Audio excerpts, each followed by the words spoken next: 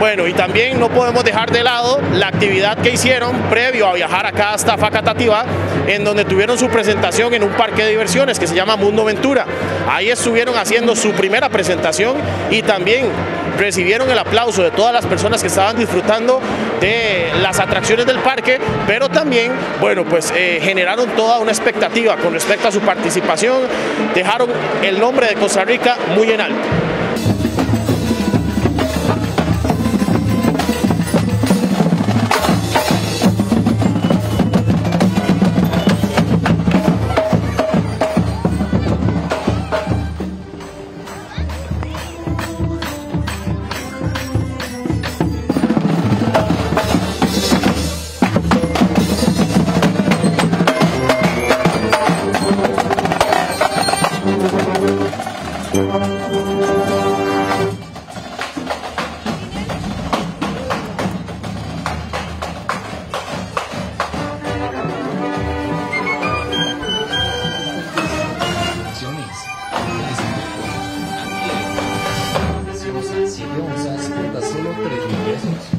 Así es.